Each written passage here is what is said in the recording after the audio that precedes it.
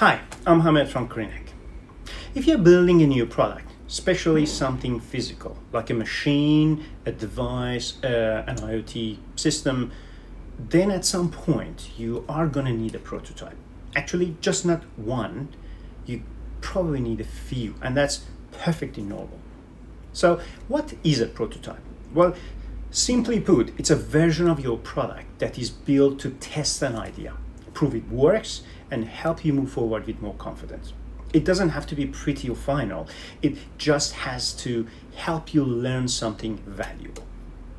Now, even before we get to what people call a prototype, there is something often called a proof of concept. That is very early build. It might be rough, made from off-the-shelf parts or hacked together very quickly. But it shows that your core idea actually works, your core assumption.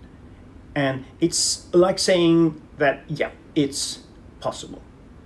And that is important because in the hardware development, things often looks great on paper, but behave very differently when you start building. A proof of concept gives you that early reality check.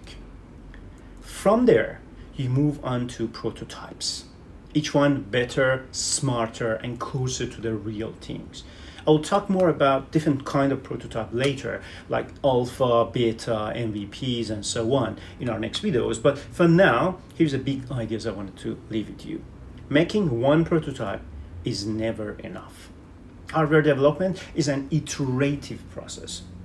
You learn something from each version, improve the design, fix the issues, and test again and again. Every single prototype brings you one step closer to a reliable and manufacturable product. And that is why we love prototyping at CRINNAC. It's where ideas become real. It's where all learning happens. Over the next few weeks, I will share you more about different type of prototypes, how to use them, why they matter, and how to make the most of each stage. And I'll show you some real exemplar prototypes that we built along the way.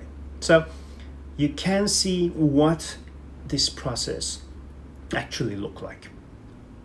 If you're working on something new and want to learn how prototyping can help you, stick around.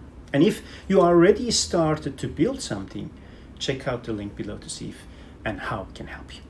Thanks for watching. We'll see you in the next video.